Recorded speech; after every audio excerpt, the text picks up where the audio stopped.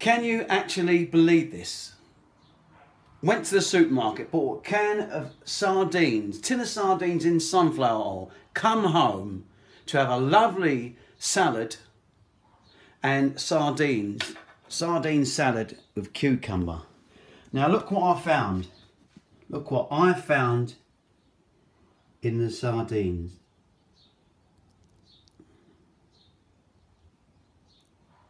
Plastic. If I can get it out. Found a bit of plastic.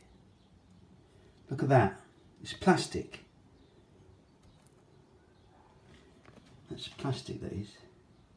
A piece of plastic.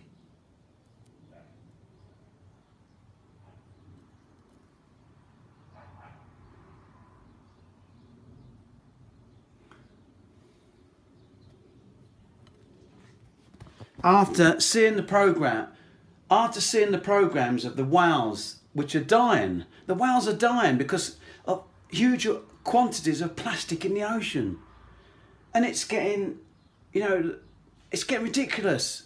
Why don't we do something about it? We haven't even touched upon all the debris in space, which we're chucking our junk out to space. The old satellites are all crashing. There's hundreds of satellites just burning up and all bits going into the, I know it doesn't matter now, but in years to come, why don't we think about it before we do it? Think about it. Us humans got to think about this. Plastic in our food chain. Now I've just washed this piece of plastic. It's definitely plastic. Don't know if you can hear that. That is plastic.